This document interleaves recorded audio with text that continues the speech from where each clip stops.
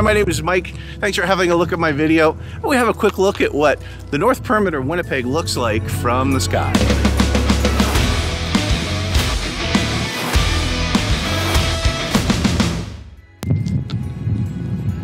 Not sure what I find so fascinating about clover leaves. I find it just mesmerizing and hypnotic with the cars going round and round, particularly when you're able to shoot it from the sky.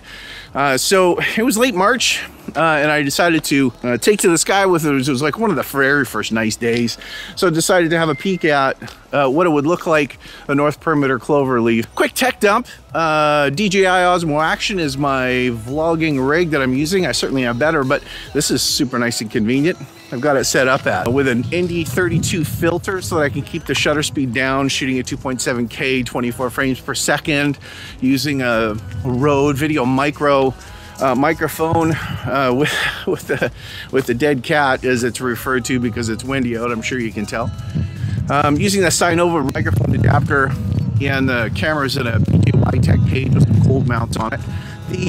I shot the video footage, the drone footage with the DJI Mavic Mini, shot it at 2.7K at 30 frames per second and slowed it down to 24 frames per second. But that's enough of that.